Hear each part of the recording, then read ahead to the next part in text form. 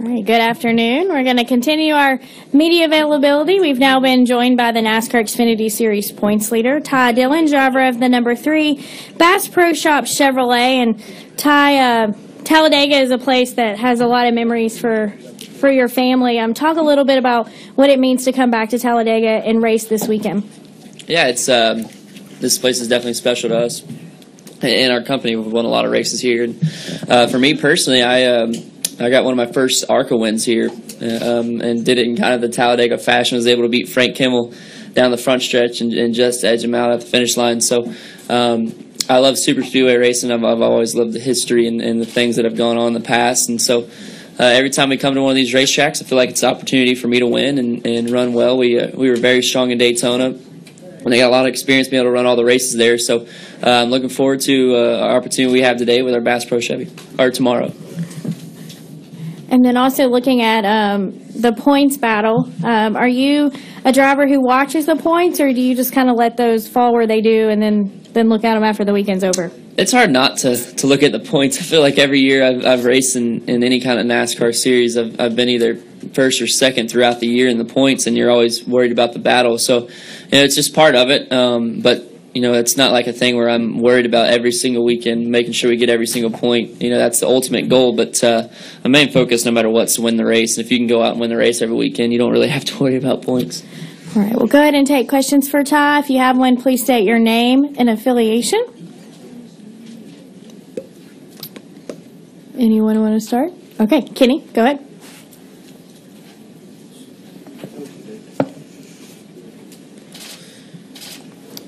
Here it comes, Kenny, right behind you.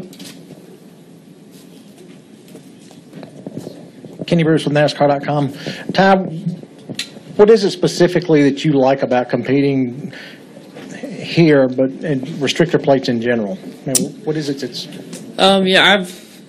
Throughout my career, I've always been kind of an aggressive style racer, and these places really kind of fit my style. I like being able to, as soon as the flag drops, to go wide, go as hard as I can go and get as many positions. And that style has always kind of suited me really well when we go to restrictor plate tracks, and to where I can be aggressive with the moves I make and get myself to the front and try and stay out of trouble. And for whatever reason, it's worked out for me pretty well in the past, and I've had some really good finishes at some of these racetracks. And it's kind of my mentality when I race every weekend, but it really seems to play out well here. Is it dangerous to learn how to race well on a restricted plate race on track? Because if you try something and make a mistake, you can have Yeah, definitely, and I've made a couple mistakes at some restrictor plate tracks, not being aggressive, and I think that was one of the biggest things that I've learned. My first couple Xfinity races at some restrictor plate tracks, I think I kind of backed off a little too early, thinking that a crash was going to come, and it didn't happen. I had some bad finishes and actually ended up getting myself in more trouble. And the races that have been more aggressive, I've been able to stay out of trouble, stay in front of them, stay in the front of the pack. And it seems to, for whatever reason, it sounds funny, but it works out a little bit better that way. All right, we'll go to Stan. Stan Creekmore with RPM tonight. Ty, from a fan standpoint or media standpoint, it appears that qualifying is the least most important thing about this race. Where you start doesn't matter. What does qualifying mean to you as a driver at a place like Talladega? I think qualifying anywhere, you always want to be on the pole. That means you're the fastest car of the weekend, and especially at a place like Talladega and Daytona, it means a lot for your guys and your team, the guys back at the shop. It's a huge morale booster.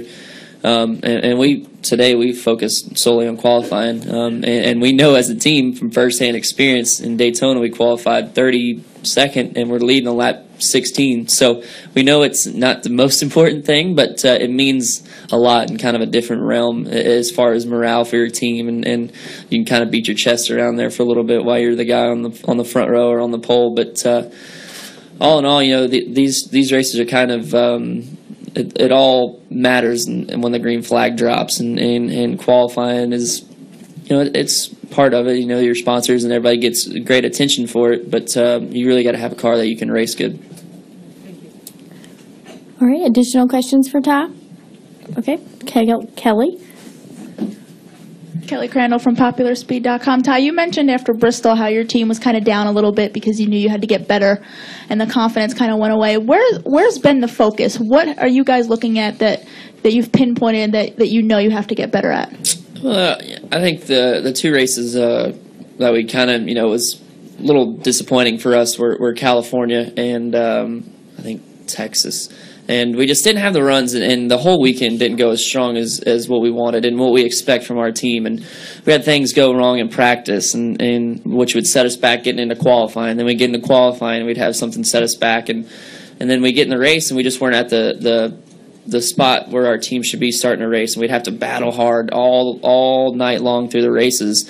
And, we'd end up 9th or 10th or in position that we feel like in our second year we shouldn't be in. And we came to Bristol, and we didn't have any issues in practice. Didn't have any issues really in qualifying. We didn't qualify exactly where we wanted to. But as soon as we dropped the green flag, we went straight to the front and had a good opportunity of winning the race. Had a couple of restarts on the bottom and kind of got shuffled back, but had a good finish and did what we knew we could do throughout this year.